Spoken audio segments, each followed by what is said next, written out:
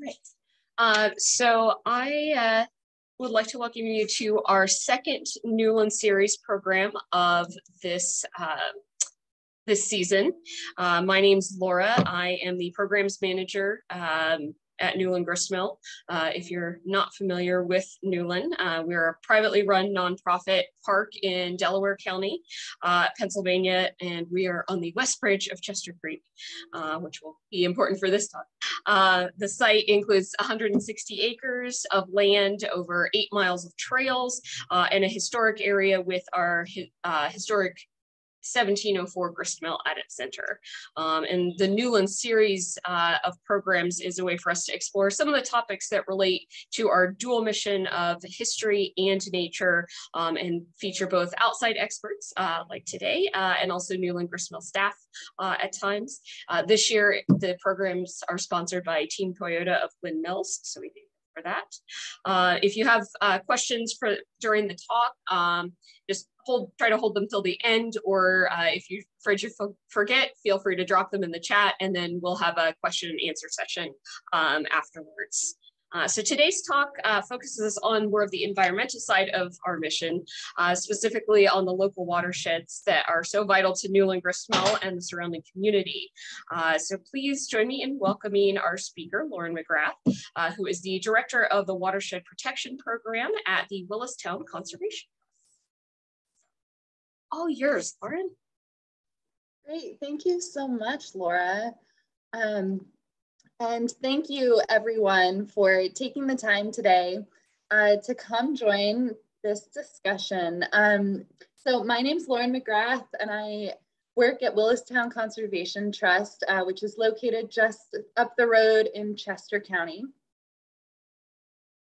And at our heart, Willistown is a land protection organization, but truly what we aspire to do is connect people to the land.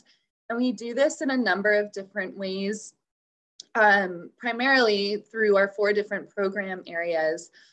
So we have a habitat stewardship program where we work to maintain and improve our open space.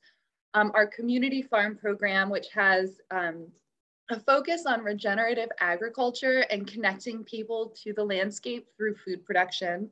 Our bird conservation program, which works to understand the health of migrating bird populations through our spring and fall migratory bird banding program, as well as through our participation in the MODIS radio telemetry project, where birds are fitted with radio backpacks that go off every time they pass by the series of towers that exist from Central and South America all the way up through Canada. And I'm here as a representative of the Watershed Protection Program, where we strive to understand the health of Ridley, Crum, and Darby Creek waterways through our monitoring program. So there's plenty of volunteer and educational opportunities coming up in the future. So if you would like to learn more, please visit our website at wctrust.org. But that's enough about Willistown. I'm very excited to talk to you a little bit more about the topic at hand, which is watersheds. And this is a term that I've used several times now, and I'd like to formally introduce it so we're all on the same page. A watershed is the area of land that drains all of the landscape to a common outlet. So if you think about our stream ecosystems or streams as the channel at the bottom of a bowl, anywhere that a raindrop falls within that bowl will wind up in that stream, and that stream will lead into a river and eventually to the ocean. So this is really an important concept for today's discussion, because a big part of what I'm trying to teach you today, and you may already be familiar with this idea, is what we do on the land directly impacts the water because of this watershed concept. So some synonyms that I'll be using interchangeably with watershed include drainage, basin, and catchment. So let's think about what the watershed looks like, or what the country looks like from a watershed point of view. So this is one of my absolute favorite maps. And this is the continental United States, but rather than be delineated by the state boundaries or county boundaries, we are delineating by watershed boundaries. So you can see that the bulk of the continental United States is actually made up of one watershed, with over 1/3 of the map being dominated by the Mississippi river basin. So with such a diversity of terrain contributing to this basin, it's helpful to break watersheds into sub-watersheds.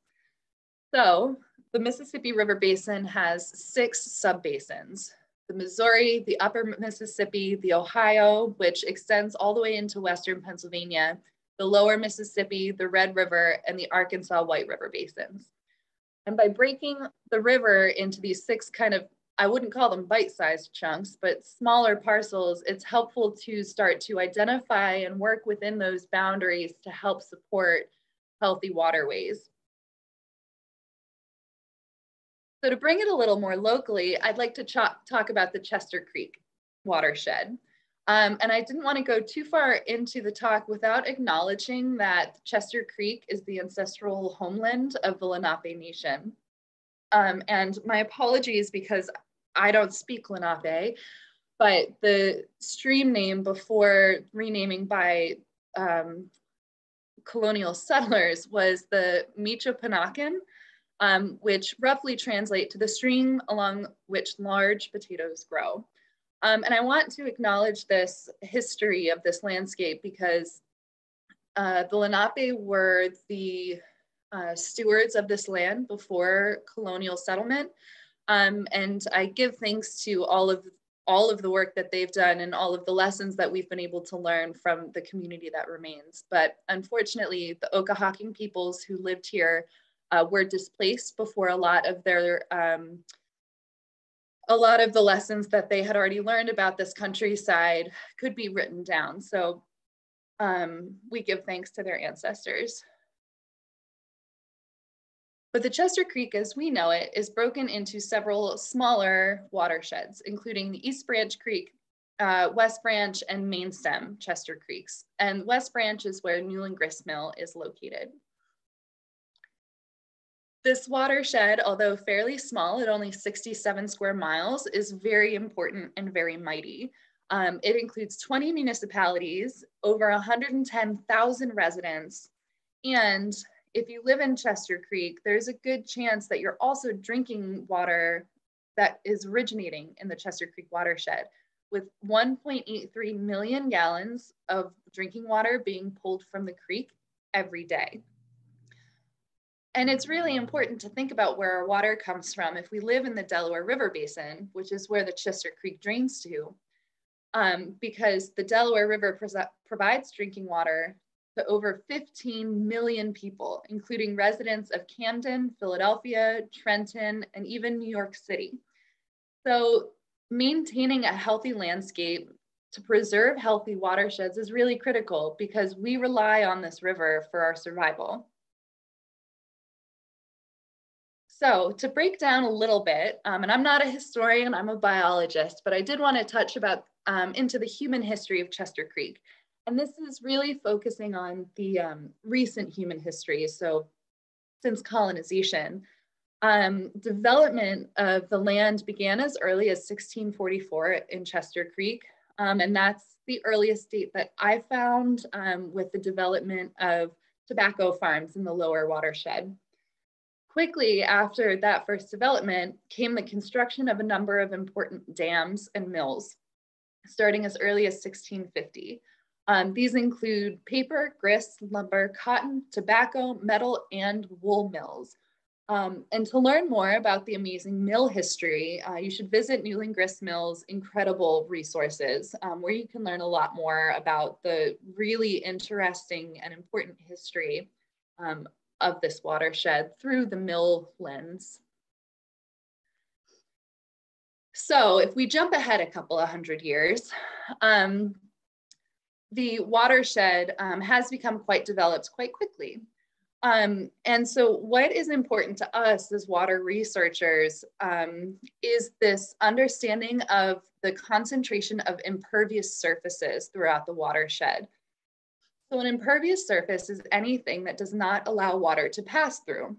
So this can include asphalt parking lots, rooftops, or sidewalks, and in some cases, turf grass, including lawns, like on new developments where the soil has been packed down and lawns rolled out on top.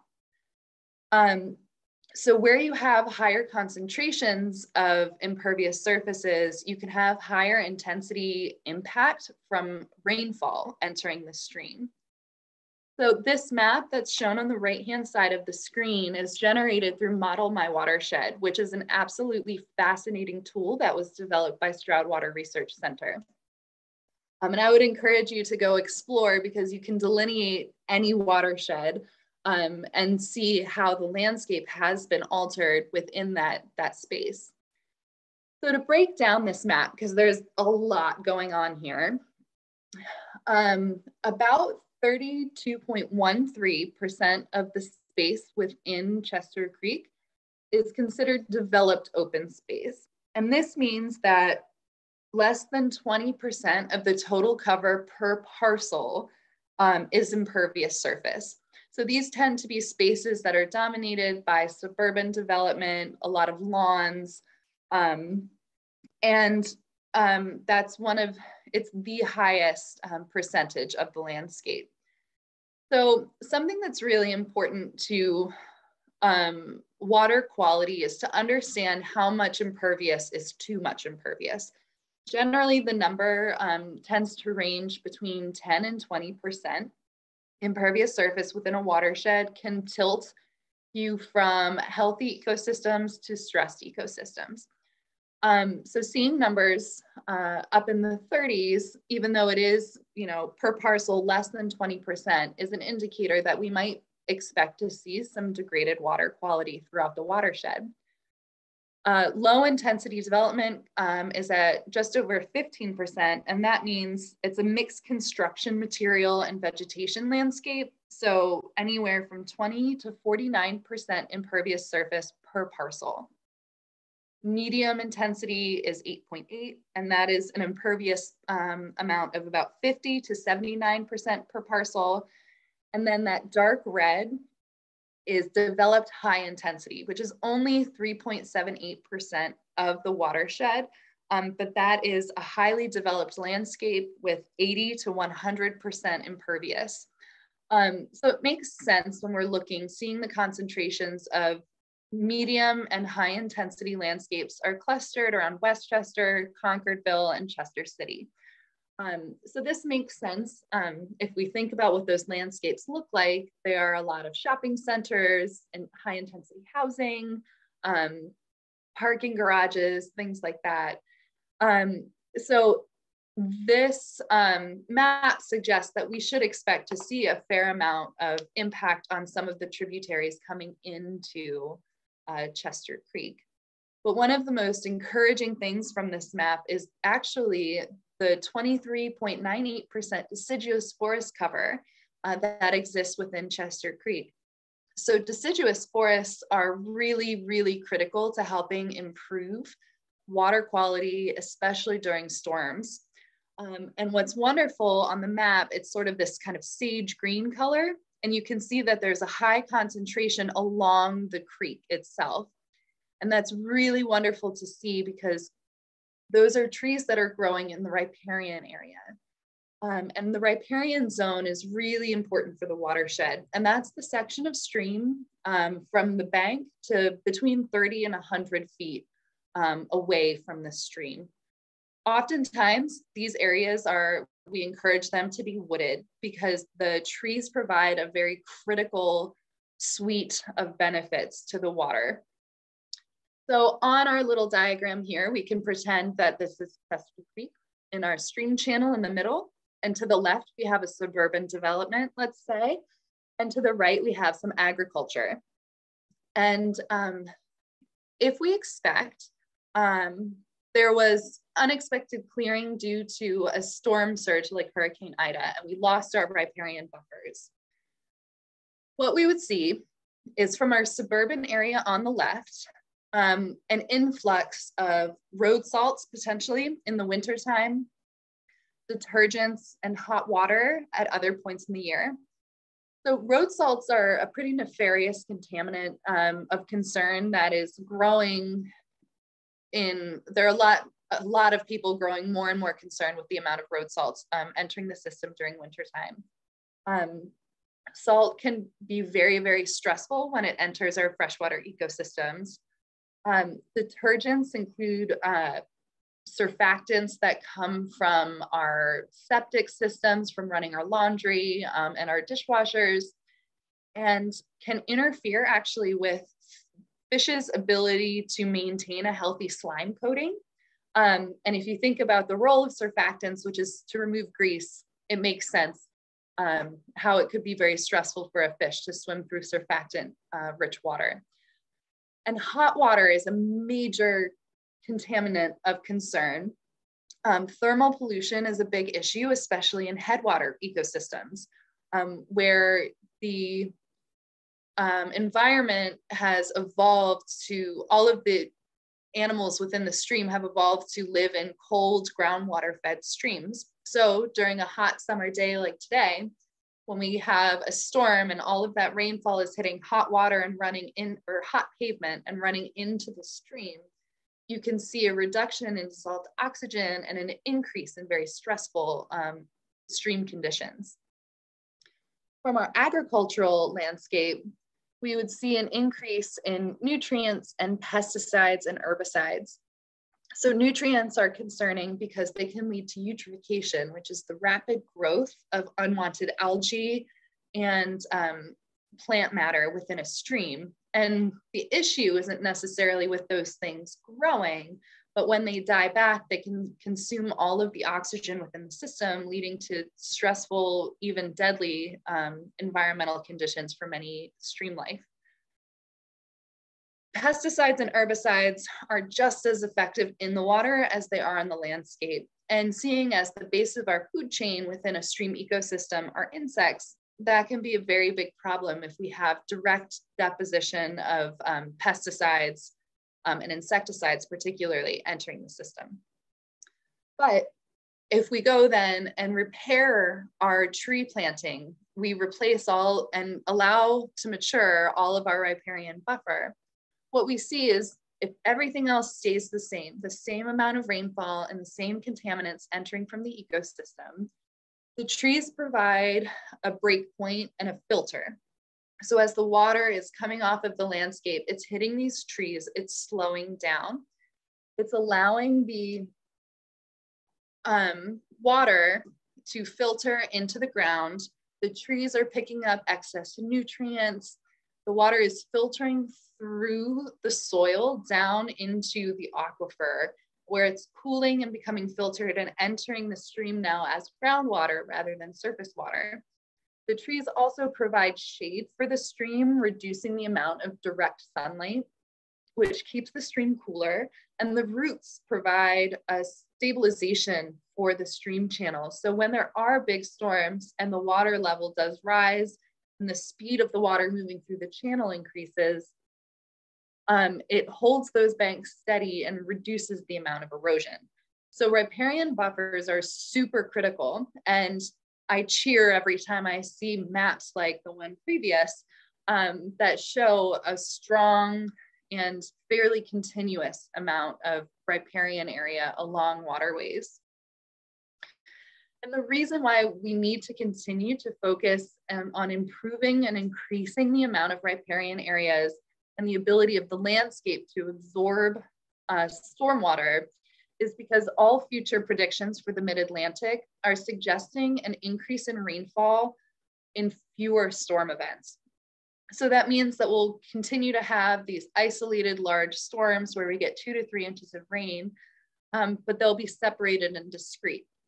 And so the Mid-Atlantic really has evolved to handle more regular storms of much smaller magnitude, allowing for a slow soaking of the soil.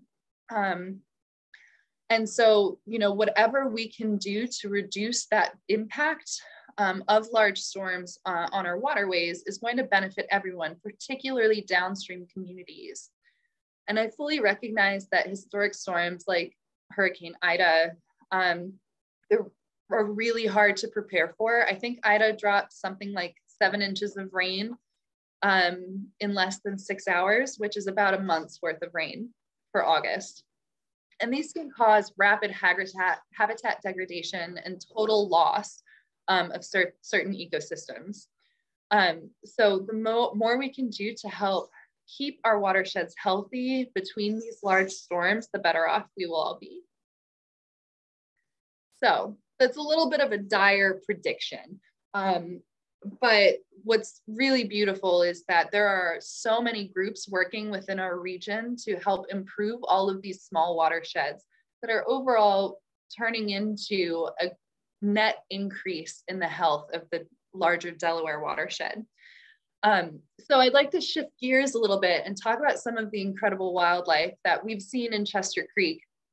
And I'm gonna start with, I think, one of the most exciting, but I know not everyone agrees with me, but freshwater mussels. So mussels are a really fascinating group of organisms, and they are globally impaired, with 7 species being declared extinct in the United States last year alone.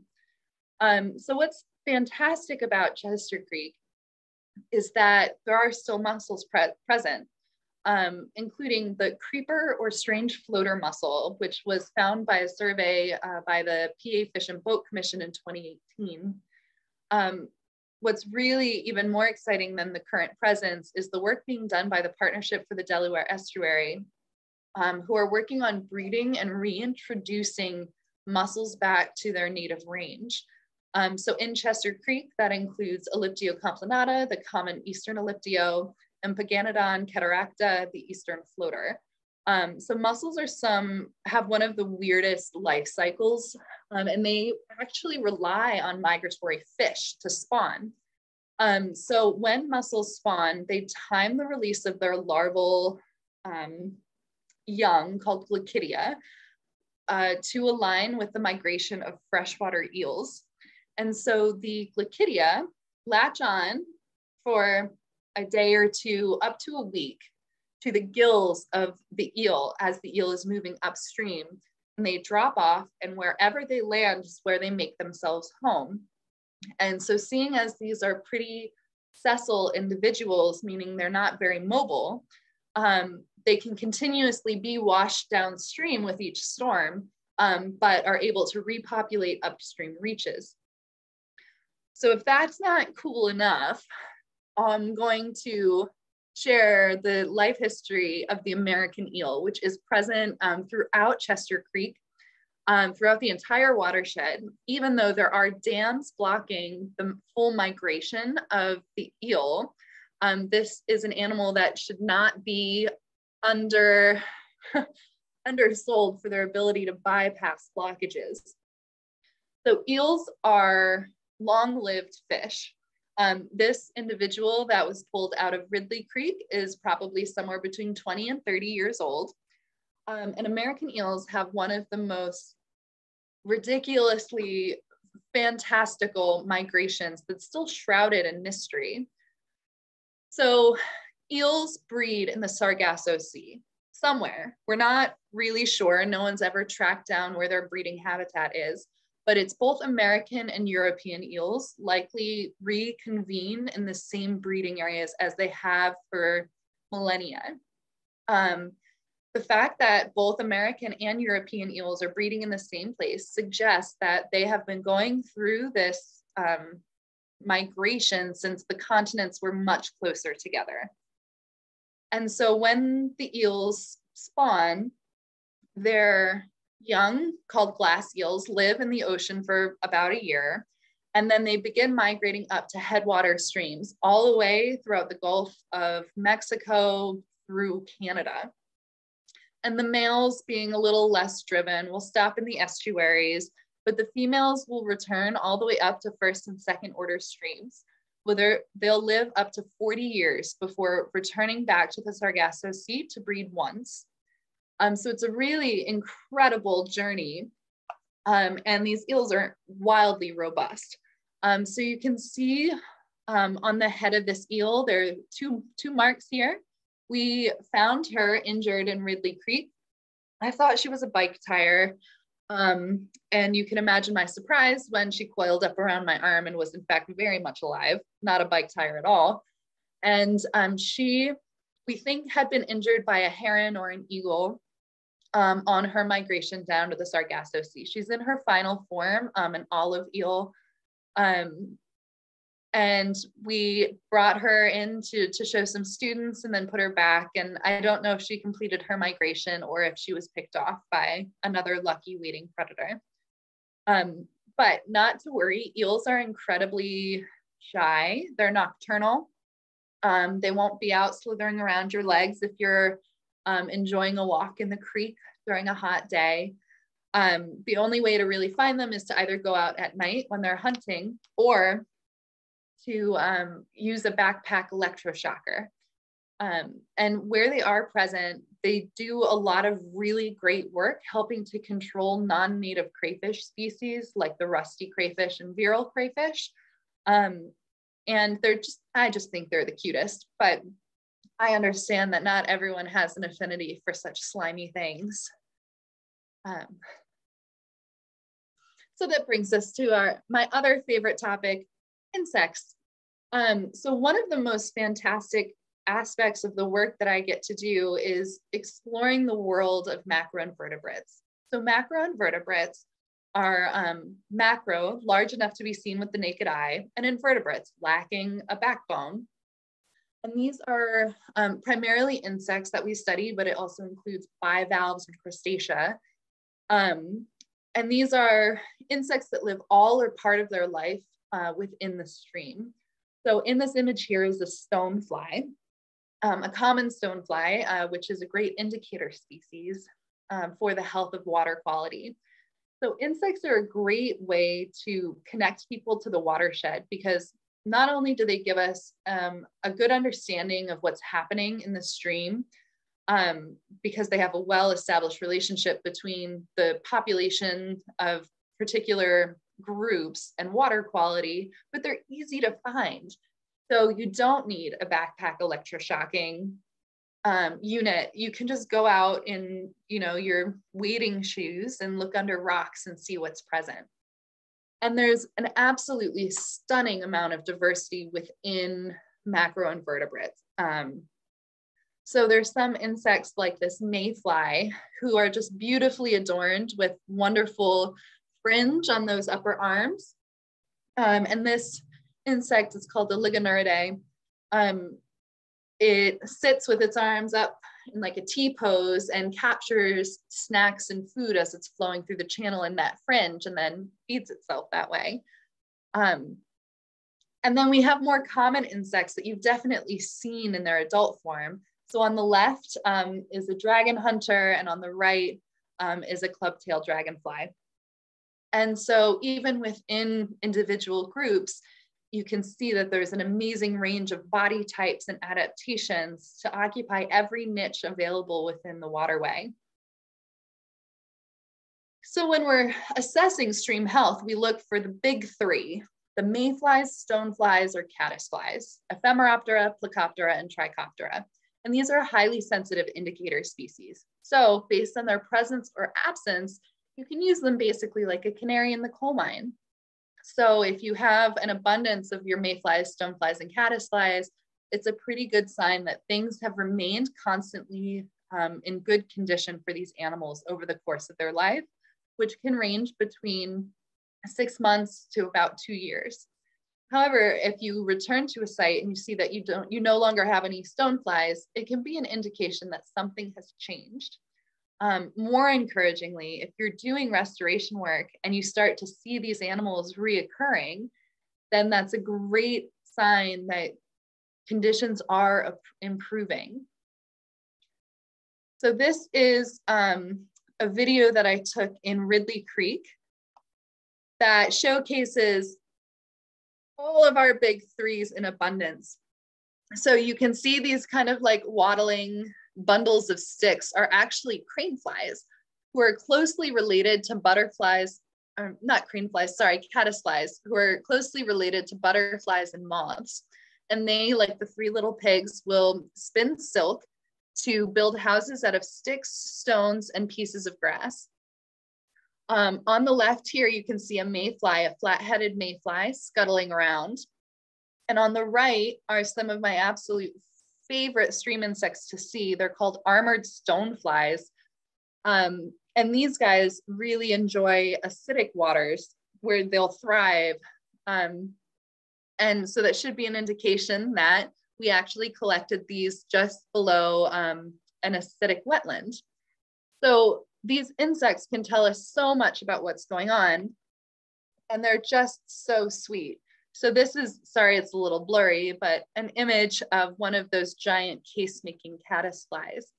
And so these, giants are very easy to find if you know where to look. And it's such a cool way to connect folks to the magic of what's happening in the watershed. A little more easy than trying to find eels or freshwater mussels. And if you're not keen on the whole insect vibe, then allow me to convince you their importance through the lens of birds. So all chicks of all songbirds rely on insect protein. And it doesn't matter if you're a hummingbird, a sparrow, or a wren, all baby birds require protein to grow. The outlook for songbirds is not particularly encouraging right now, with habitat loss and changes in migration routes really stressing populations that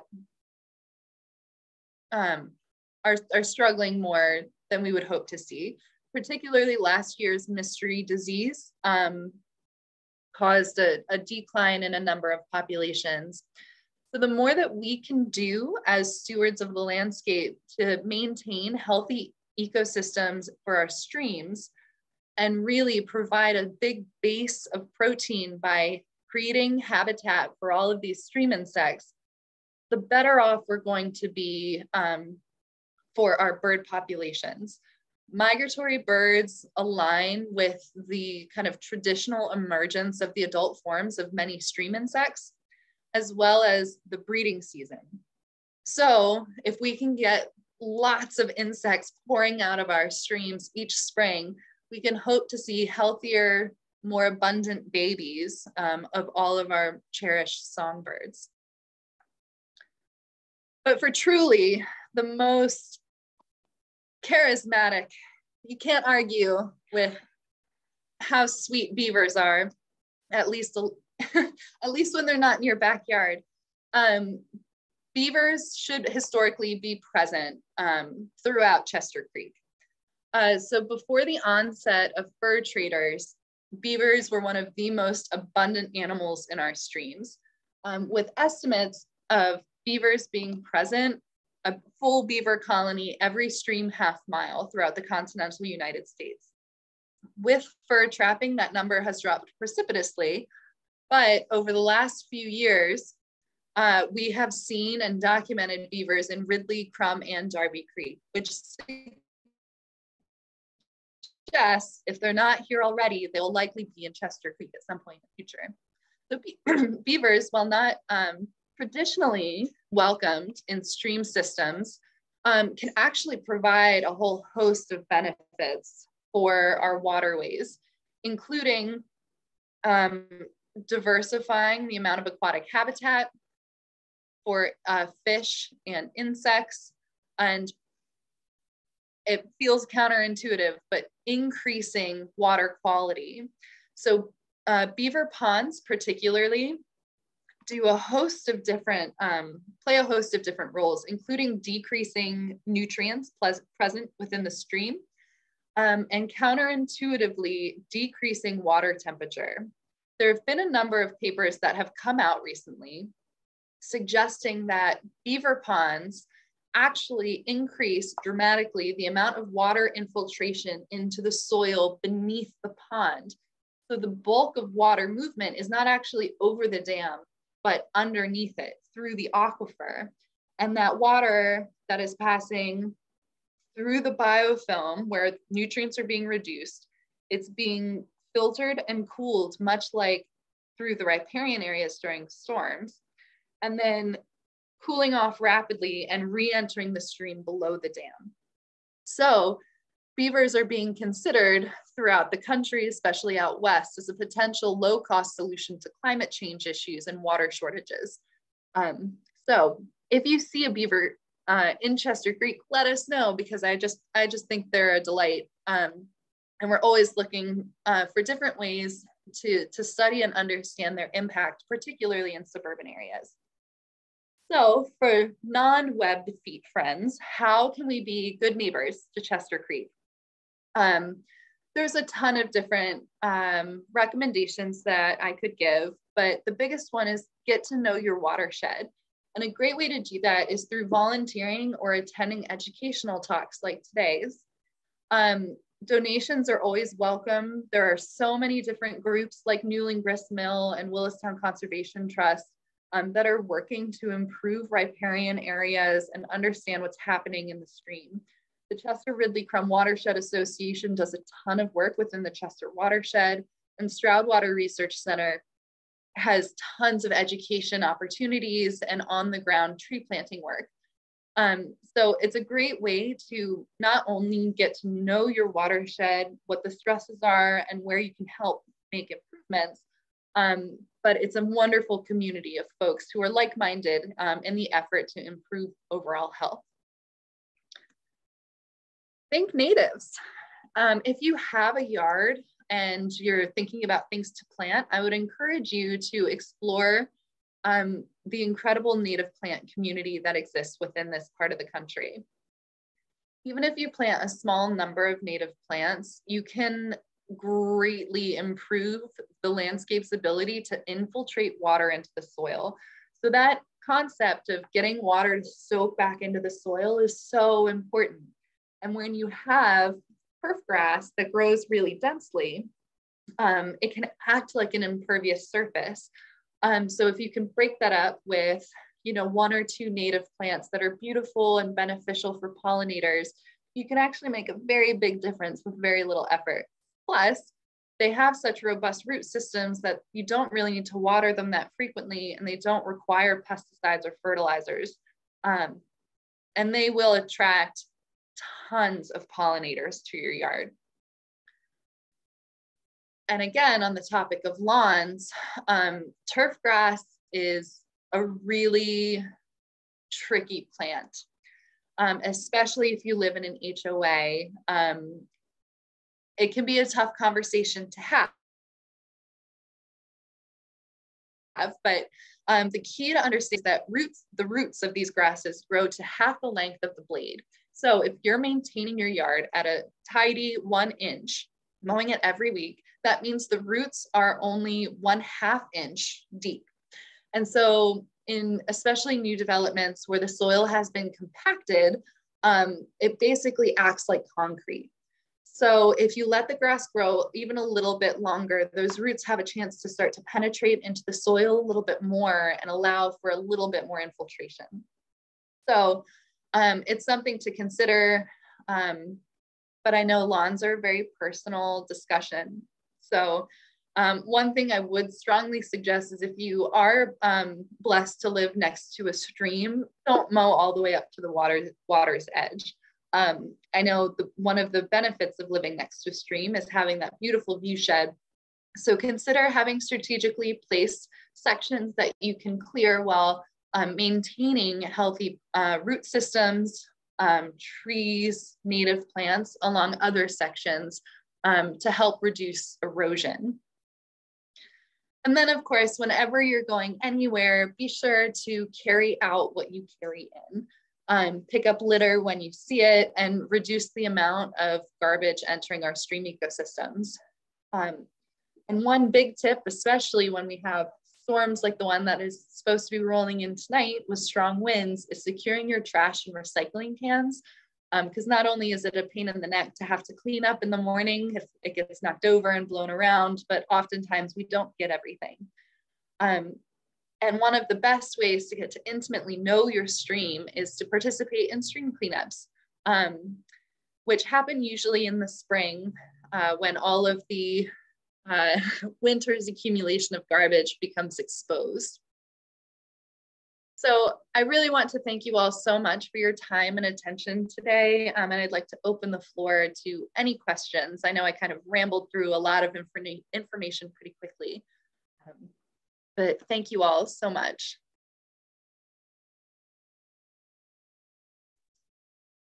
And thank you, Lauren, for that great presentation. I thought we had found a really big dragon hunter nymph, but the one in your photo looked like it was even bigger than the one we found, so I'm kind of jealous. All right, if anybody has questions, I can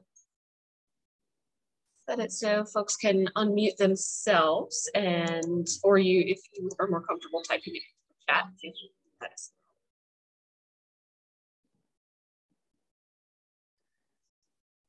Oh yeah, Adrian, you have a question?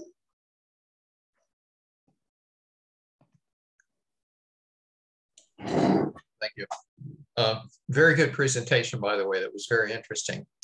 My question has to do with the growth of excess algae and seaweed and all greens in the waterway. And from what I've read, and I've talked to Penn State University and everything, apparently a lot of it is due to excess nutrients getting into the water from fertilizers and everything, nitrogen, phosphorus, and so forth. Do you have any recommendations on how to deal with those? Yeah, eutrophication is a big issue. So I think the first biggest recommendation would be if you or anyone you know is applying fertilizer to the landscape, to be very careful about making sure to not apply right before rainstorms, because your whole investment just washes away. But I mean, really one of the biggest ways to reduce it is by having actively growing plants along the stream's edge. Because the beautiful thing about fertilizers is that all plants want them. So if you can have a buffer of trees, shrubs, ideally native plants, but honestly anything that can pull up those nutrients before the water enters the stream, that would be ideal. But it is really tricky because oftentimes it's not a point source contaminant. It's coming generally off the watershed wide spectrum. So it's hard to identify and reduce it at its source. But I know a big recommendation I've made is if you live in the HOA, if you have a lawn management company that's working, to talk to them about it, because oftentimes you're on a rotation and they're applying pesticides and fertilizers just whatever day your property is assigned to them. So oftentimes, they'll be open to having that discussion about adjusting the schedule. So they're not putting fertilizer down 20 minutes before a thunderstorm comes through. Yeah. One of the things that I did look into was treating the water with, I guess there's some kind of pesticides that are being sold. And I don't like doing that because you're putting chemicals into the waterway, and they even tell you to be careful because of the fish and everything. So I didn't like that idea. But then I read that you can have an aerator, which basically oxygenates the water, and apparently that decreases the growth of some of these plants. Do you have an opinion on that? Aerators are awesome, especially if you have like a pond. Yeah, I do. Yeah. So I was thinking all about from the stream perspective, but yeah, in a pond, an aerator is absolutely wonderful. Okay. So it'll help kind of disturb the water from a lot of that filamentous algae particularly doesn't like the water moving too quickly.